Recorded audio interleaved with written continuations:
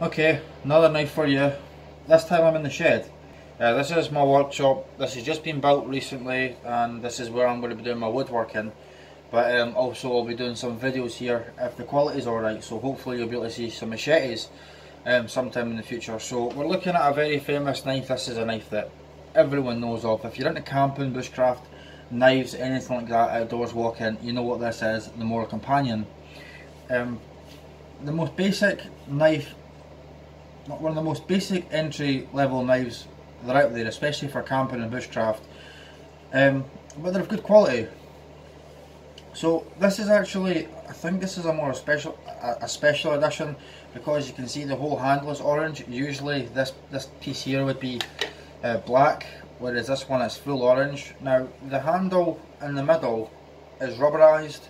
Some of the texture is gone because obviously I've had this for like what, 4 years, 5 years maybe, and it's my most used knife. Now before I forget, I will say these brighter parts here, and I think this would apply to all of these companion knives, is some sort of harder plastic where again the middle is rubber. So let's just have a look at the measurements of this knife. So what we're looking at here, we're looking at about 21 and a half centimeters overall. Blade, let's have a look, just under 10 centimeters. Handle, 12 centimeters.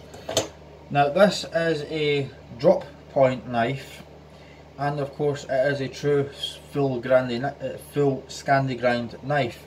Now that's one of the most attractive things about this knife, is the fact that it is a full Scandi. Scandi grind is absolutely my favourite because it's the easiest to sharpen and you can easily get it to a razor sharp edge. It's very simple to do, and it helps the fact that the grind is so large, it's easier to sit on a stone, and it strops very easily as well. So this is one of those knives that is extremely easy to maintain, and I've also found that it's very easy to maintain on a sharpening steel that you would keep in the kitchen. I don't know how many times I've sharpened this sucker. I've had it from razor sharp to very blunt to razor sharp more times than any other knife. But like I said before, this is probably my most used knife. I bought this about 4 or 5 years ago of Heine Haynes for around £12. This is the stainless steel version. I don't think you'll even be able to see any of the markings now because of everything I've done with it. I've tried to polish up the blade, failed miserably because, you know, there's a big hollow in the middle. It's kind of like trying to flatten a plane or a chisel or something.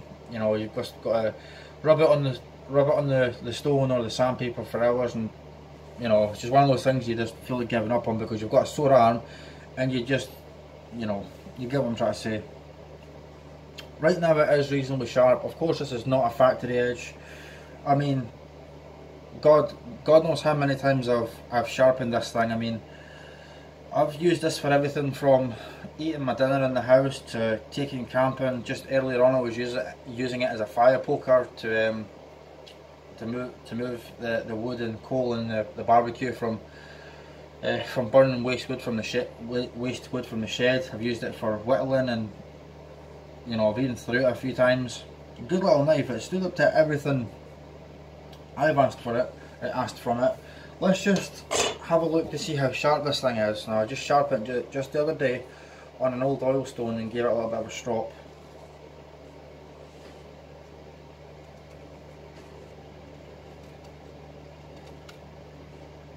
So that's reasonably sharp. Of course it could be way sharper, but like I said, I was poking at things with it earlier on, so it's not quite as sharp as it could be.